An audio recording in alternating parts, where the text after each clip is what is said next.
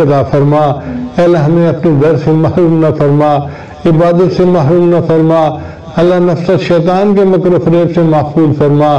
پروردگار عالم ہمارے گھروں کو نیکی تقوی والا ماحول عطا فرما، اتباع سنت والا ماحول عطا فرما، اے اللہ ہماری آنے والی نسلوں کو دین کے لیے قبول فرما۔ پروردگار عالم دعوت و تبلیغ کے کام کو پھر سے جاری و ساری فرما، مدارس عربیہ کو آباد فرما، مساجد کو آباد فرما۔ اے اللہ جو علماء صلحاء دین کے لیے کام کر رہے ہیں اللہ ان سب کی حفاظت فرما۔ اے اللہ مولانا صاحب دعوت برکاتہم کی حفاظت فرما۔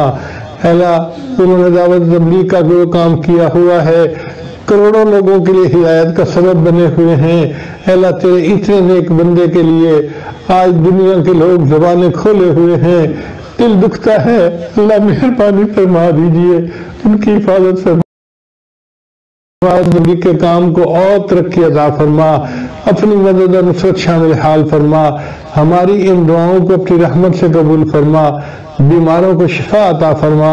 اے اللہ جو کورونا کے بیمار ہیں ان کو بھی شفاء کاملہ عاجلہ مستمرہ نصیب فرما۔